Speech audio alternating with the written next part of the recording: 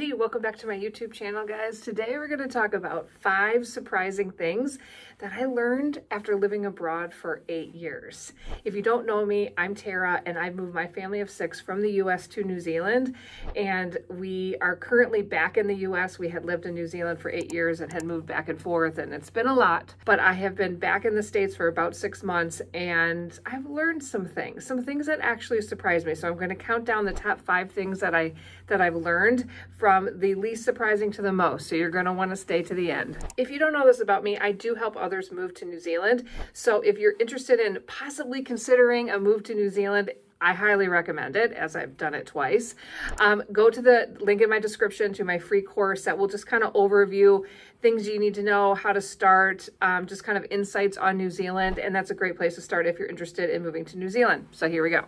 The number 5 most surprising thing that I've learned so far since I've been back, I'm sure my learning will continue, is the shopping. So the shopping is great. Like, I can order Amazon today and get it tomorrow. I can order Instacart and get food delivered for dinner tonight. It's amazing in that sense, but like, I haven't lived in a consumer society for, the last 6 years at least. And it's like, I find shopping hard. I find that there's so much choice here in the US compared to New Zealand. I find that I'm just not used to spending a lot and shopping on consumer goods, which is consumerism is a very prevalent here in the US. And so that's a little bit of an adjustment for me, a little bit surprising. I was so looking forward to the shopping and the clothes, and I do enjoy it, but I mean, I'm finding it overwhelming, being the food being the most overwhelming, because number one, it's hard to find really good, organic, healthy food here. That's not outrageous. Thank you, Trader Joe's. But also it's so different. It's so simplified in New Zealand, which I loved that about New Zealand when I first got there. I'm like, yes, there's only like 6 cereal choices, and there's a lot more now. But when I got there, it was great. But now there's like so much choice, and that just adds actual stress in your life. It actually is not helpful. In some ways, it's nice when you want to find that one thing that you've been looking for, but as a general rule of thumb, it's not always better to have so much choice. And then just thinking about the fact that I can actually get things quickly. So for example, like a lot of times I'll be like, oh, I need to go and get this. And then people will say to me, we'll just order it on Amazon or just get it on Instacart. And I was like, oh, like I'm just not used to thinking like that. I'm not used to being like instant gratification. And then it forces you to think about that. Like I struggle with, I have to order a couple things from Amazon, so I do it. And then I remember a couple hours later that maybe I forgot something, but I can't get myself to order it because I don't know. I don't like that. I feel like the consumer is the winner in the Amazon world, but I feel like, having 3 different delivery people is very, wasteful, I guess would be the word. And I feel like I should at least be able to organize my thoughts, organize what I want, and then have it all in one shipment. And that doesn't always happen. And so, gosh, there's just like a lot of adjustments. So you're seeing the struggle that I'm having in my head with like, I don't know, do I want to have all these different people run around for me? And yeah, I don't know. Am I just being lazy? Like, I don't know. There is a lot of laziness. Even Instacart can like pick up your takeaway as you come back. And I'm just like, oh my gosh, this is crazy. So yeah, shopping has been an adjustment because there's so much stuff and people just buy new things all the time, and I'm just not used to that, and I don't want to go back to that. So don't get me wrong. Like, I'm not like, I'm turning into a totally crazy consumer. I'm definitely enjoying some aspects of it, but definitely trying to be very aware, like, do I really need this? It's really helpful that I live in an apartment right now because it's really easy to say like, don't have room. Okay, number 4. This is a big one. Not as big as number 5, but it's pretty big. So I guess what was one of the things that, and I've kind of hinted on this before because I've noticed it, but really noticeable when I've moved back, and how much of the things that you value are cultural. So many of the things that you think you value are cultural. And it isn't until you come up and butt up against a different culture, a different way of doing things, that you then can decide what it is that you value or which kind of way that you like better or not, different ways of doing things. There isn't like, it isn't the American way is like the only way, right? And so it's just amazing at how much of the things that you value are just cultural and American. Seeing all the flags out all the time, that's very different. And I didn't realize that that was cultural. You know, this constant talk about freedom and and that's very cultural. Like, other countries have freedom. They don't need to talk about it all the time. They don't need, I don't know. It's interesting.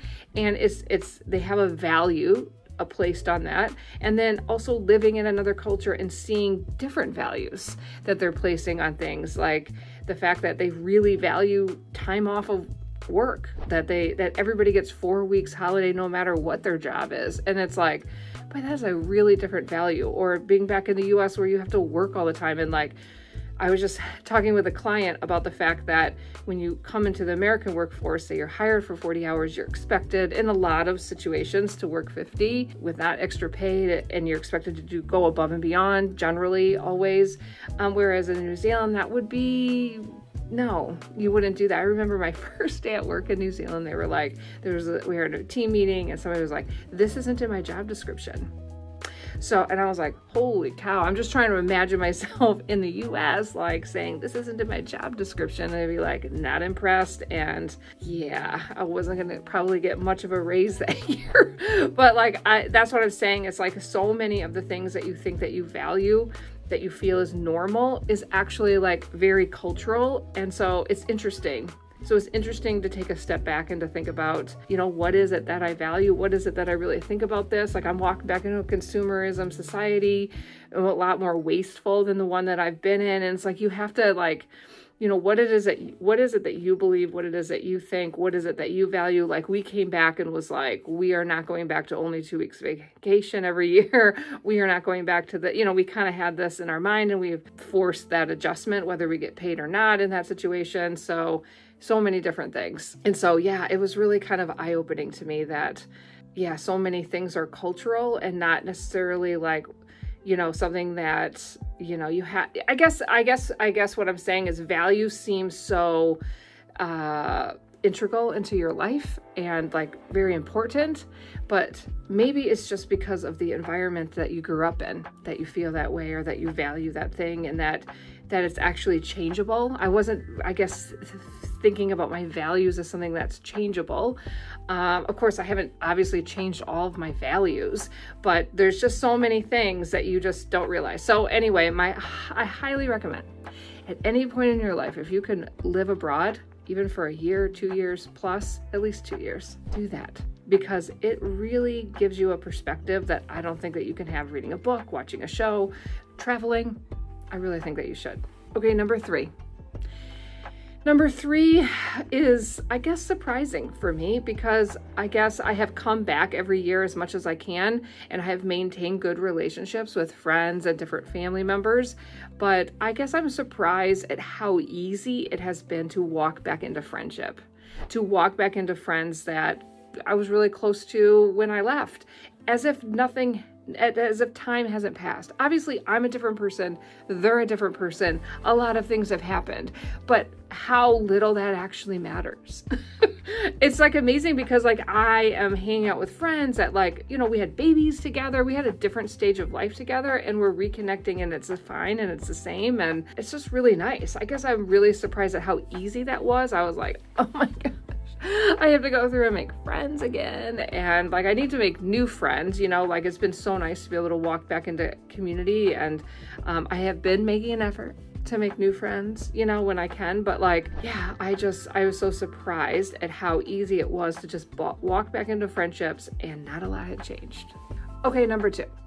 The second thing that surprised me so far about moving back is the language. Now, I know that New Zealand and the US both speak English. I mean, New Zealand has Te Reo. There's plenty of languages spoken in the US and New Zealand, but those are the main ones used. And it's not that I've moved to a different country with a different language. It's just the words that they use, that it's just like, this must be what it's like for people that know multiple languages, where you just have like the different languages in your brain and you're just kind of pulling out what applies. But like, I can't believe how many times I'm saying, you know, like the New Zealand version of it, and people look at me, which is fine. I mean, they're not that different, you know, like rubbish and trash, not that different. People know what you're talking about, but they're looking at you like, what? You don't have a British accent, but why are you talking like that? I do work with, you know, New Zealand a lot because I help people move there. And so I'm constantly adjusting like the words that I'm using, the spelling of things. It's so interesting to me. I just was surprised by that. I was surprised by how much I have to switch my words. And I grew up in the US, and so it's very natural for me to go back and to know it. But it's funny watching my younger two kids where they didn't really grow up here, and just having to constantly explain to them what things mean that it's even hard for me to anticipate what it is that they're not going to understand, because I understand it. And to me, it's normal. But to them, it's like, what are you talking about? Like, even, what was it last night? My daughter was like, we're going to have a banquet for her volleyball team. And she's like, don't know what that is. What do you say?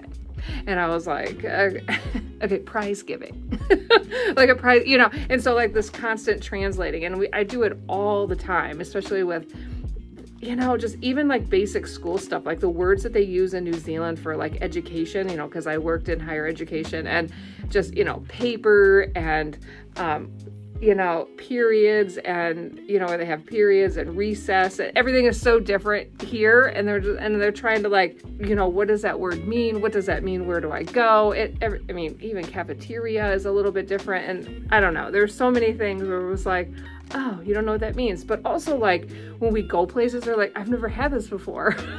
I was like, wait, what? Or I've never been here before. And so that's an adjustment. So that's kind of fun, kind of rediscovering, but also like, yeah, like I can't just believe how much I have to switch the language. And the number one thing that has surprised me since I moved back to the US from New Zealand has been the fact that I appreciate where I live, where I grew up, everything so much more than I ever anticipated.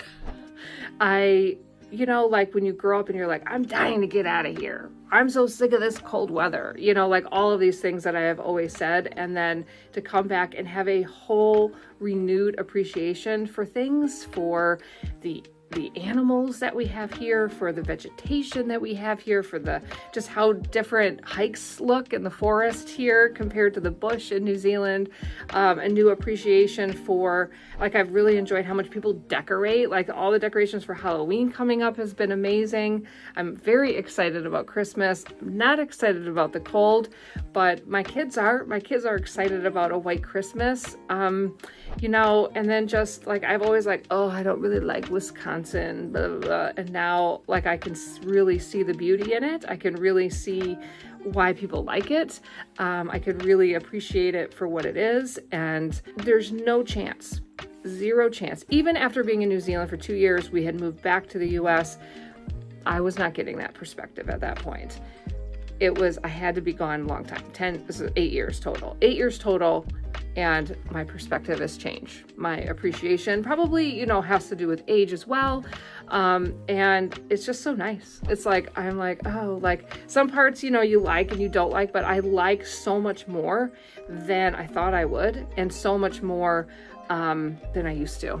And so that has been a huge benefit of moving abroad. So again, another reason why you should move abroad in your lifetime, because it gives you a whole renewed appreciation, a new appreciation for relationships. Like being away from family for a long time has a whole nother appreciation that I just never would have got there.